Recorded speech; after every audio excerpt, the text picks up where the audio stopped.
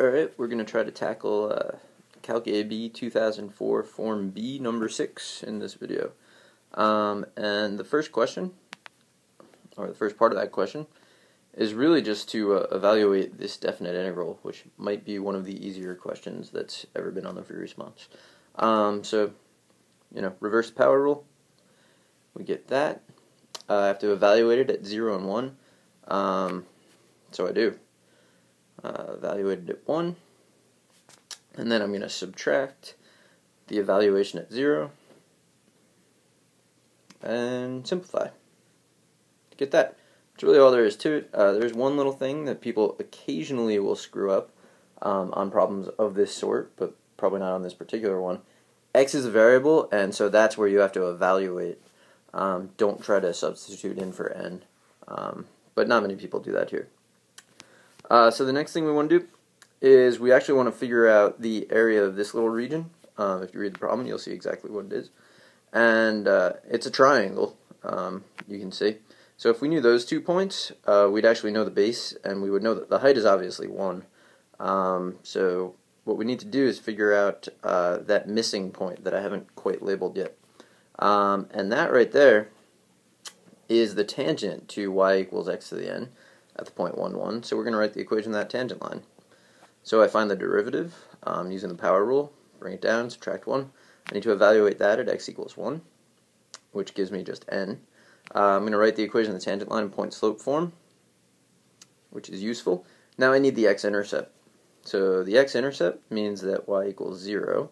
And if y equals 0, I get this, negative 1 equals n times the quantity x minus 1. I need to solve that for x. So I go ahead and do that. So now I know the coordinates of both of those points. So what I'm going to do is find the area of the triangle. So that's going to be 1/2. And then the base times 8. So the base actually goes from, from here to here. So that's this. And then the height. And then simplify that to get this. And that's what they told me to show that it was equal to. So, done with that part. Let's move on to the next part. The next part's probably the most challenging part, because what we're trying to find is the area of that other region. And the way that I view it, it's this big region minus that region. So we're going to do the big region minus the small region. And that turns out to be the answer to part A minus the answer to part B.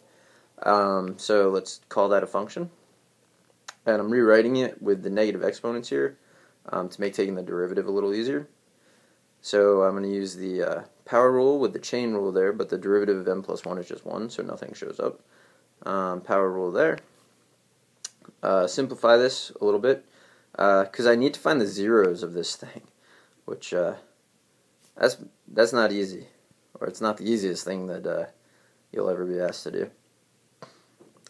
So if it equals 0, then I know that the numerator is equal to 0, which means manipulate some stuff. Now I just moved it around and expanded, kept going with that, trying to get to something that I can find the zeros of.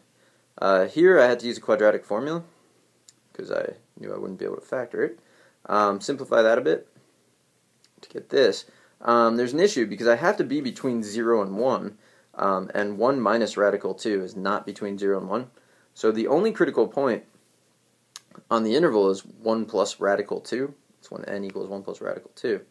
So now I'm going to write up my answer. So a prime is 0, and a prime changes sign from positive to negative. It should say from positive to negative there. I'm not really going to add that in.